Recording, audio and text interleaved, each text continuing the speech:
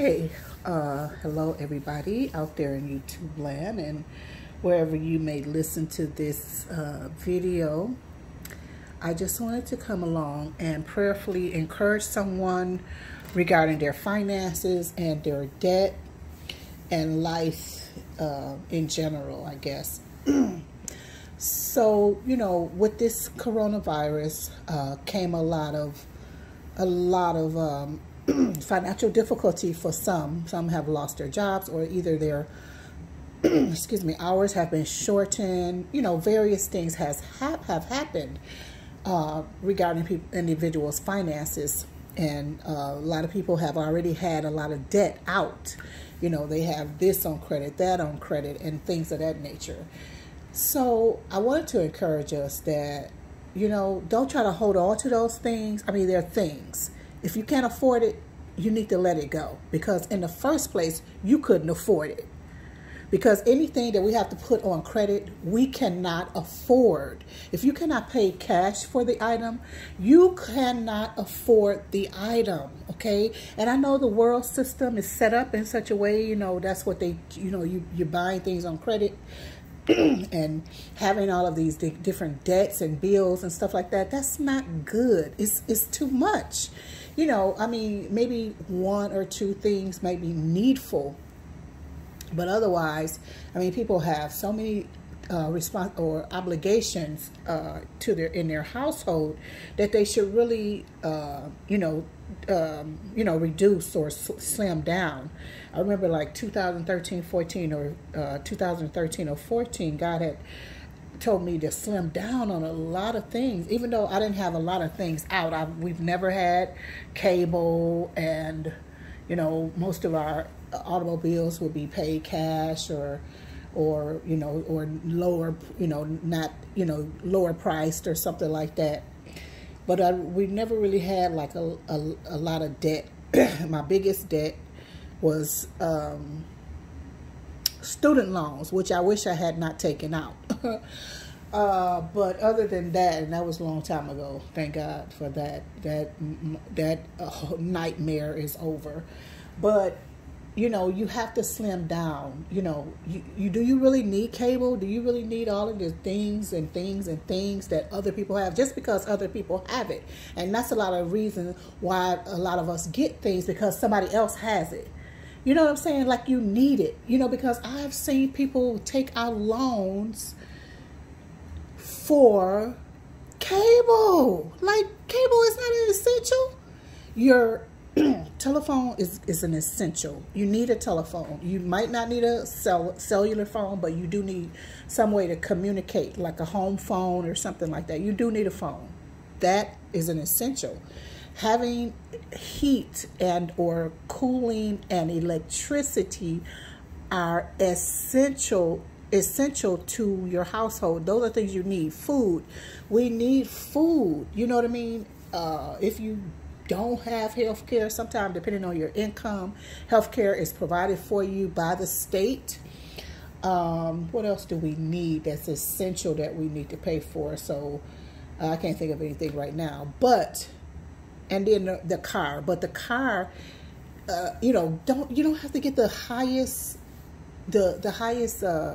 cost or highest price car. You can get a mid-grade to low-grade vehicle, but because you see somebody else driving good, as you call it, you want to get the biggest and the baddest and the latest also.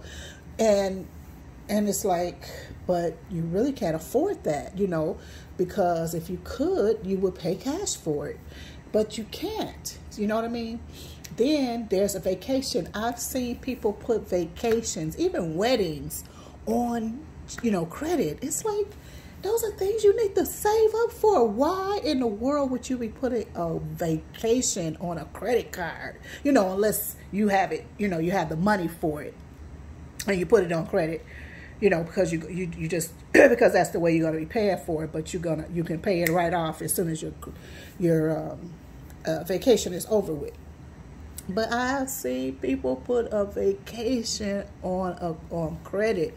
It's like, if you can't afford a vacation, to pay for a vacation or use cash for a vacation, you don't need a vacation, okay? you don't need a vacation. You've been sloppy, very sloppy and undisciplined if you have not saved money for a vacation. You know, if you want to take it, you need to save up for it. You know, if it's, you know, a big vacation. And even, what was I saying about a wedding? I mean, you knew that you were getting married. If you wanted to, you know, have this elaborate wedding, then you should have saved up for it. Why would you put that such a thing? I mean, we're ridiculous. We're getting ridiculous in America, putting so many foolish, non-essential things on credit. You know what I mean?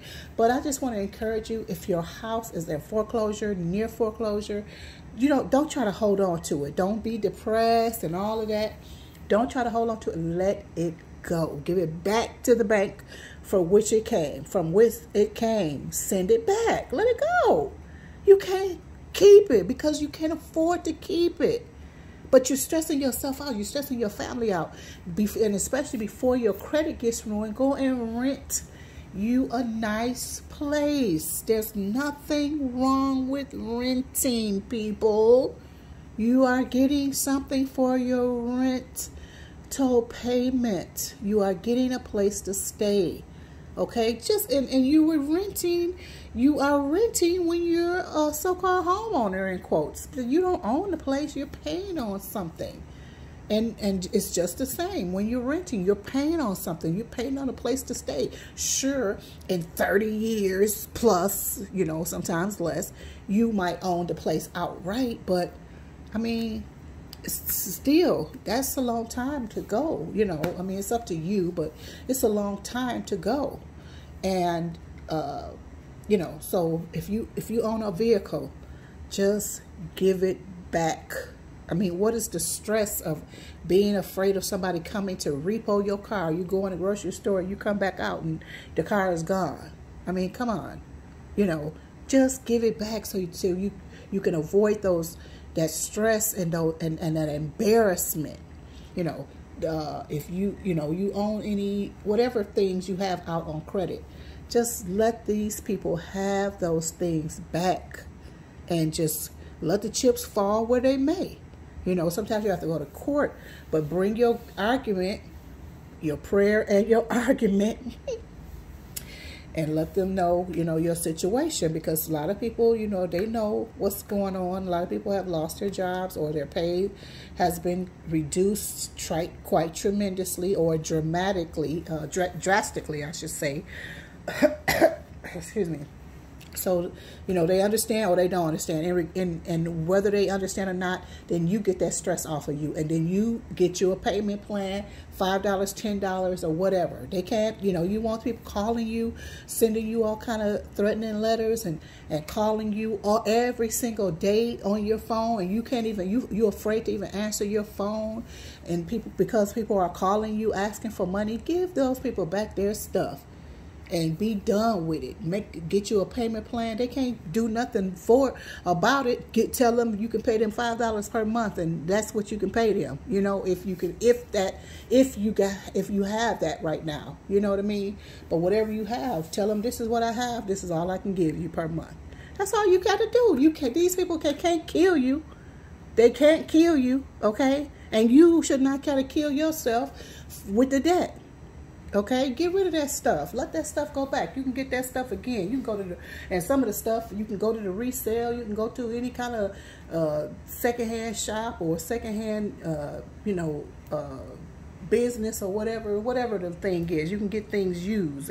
Everything doesn't have to be brand new, you know, depending on what it is. So just do that. So I hope this encourages somebody to get rid of this stuff. I was talking to a woman, oh my goodness, not too long ago, and she was talking about how they trying to hold on to their houses, and then the house that their parents had are going, all these things going into foreclosure, and they still trying to struggle and trying to keep it. What mindset is that? That's the world's mindset. Let that stuff go. I'm telling you, it's freedom. It is freedom, okay? Let it go. Anyway, love you very much. Again, I hope that this message has been an encouragement to you. You know, it might be you know, because it's, and I understand you're probably embarrassed by it and all that. You know what? You don't have to be, you know, nobody has the right to be in your business. You don't have to be embarrassed by what you have and or don't have. That's your business. You don't have to have those things. You don't have to fit in with the world. You don't have to fit in with what the world is doing. If you don't have it, you don't have it. There's a lot of things I don't have, and I don't need them. Okay? I don't need them. I don't need headaches, bills, and debts and stuff like that. I'm not trying to keep up with Joneses or anybody. I'm not trying to keep up with anybody, okay, but God. That's it. Okay, that's really all. I don't have to have a bunch of nonsense. I'm happy with what I have, and I got a lot of stuff, and I'm happy with what I have. You know, every now and again I might want a little cookware or something. No, I'm just kidding. But I'm happy with what I have. Very happy and content with the things that I have, and they're all paid for in cash. Okay, yes, you know, I don't have any headaches and all that kind of stuff. And I don't want them. I don't want them. So anyway, love you very much. Have a wonderful day. Leave a comment if you have a question, or if you want to make a comment regarding the situation. You need prayer regarding the situation. We'd be happy to be praying for you regarding your situation as well. So leave a comment, or you can email us. Our email information is in the about section of this channel. All right. Love you. Bye-bye for now.